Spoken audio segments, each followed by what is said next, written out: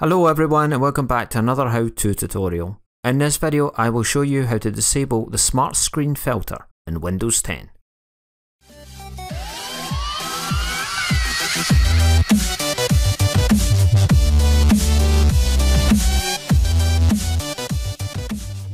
I recommend you to leave SmartScreen enabled, but sometimes SmartScreen automatically blocks an unknown application you know is safe. This can be frustrating over time, and some users will want to disable this feature. Well, here is how you do it. First, click the Windows Start menu. Click Settings.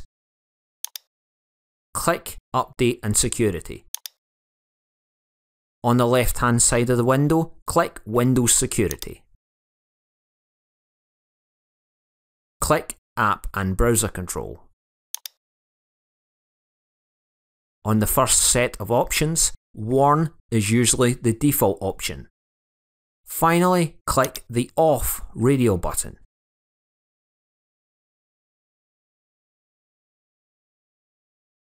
Now SmartScreen is disabled.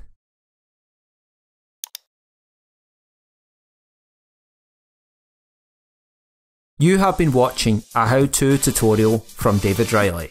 If you like this video, give it a thumbs up and don't forget to hit that subscribe button.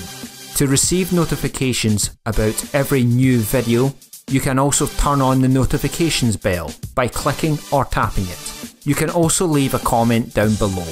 Your ideas and suggestions are always welcome. Until the next time, take care everyone.